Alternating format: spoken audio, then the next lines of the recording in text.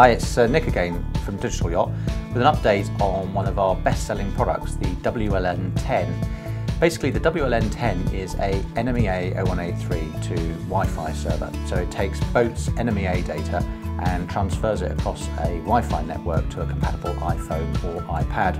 Now there's two variants of this unit available, one with a 4800 baud standard NMEA input and one with a 38,400 baud high-speed NMEA input, which is designed for use with AIS-based systems.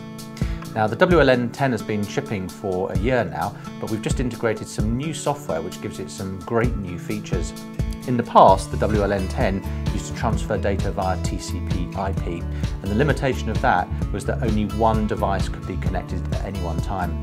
We've now made the devices dual mode, so they transmit not only in TCP/IP, if that's what your software is compatible with, but also in a format called UDP or multicast, where it can effectively just send data to multiple units. And that means all of your crew on board the boat, equipped with an iPhone or an iPad, can pick up NMEA data and run applications like our very popular iOnboard or iNavX for charting and so on.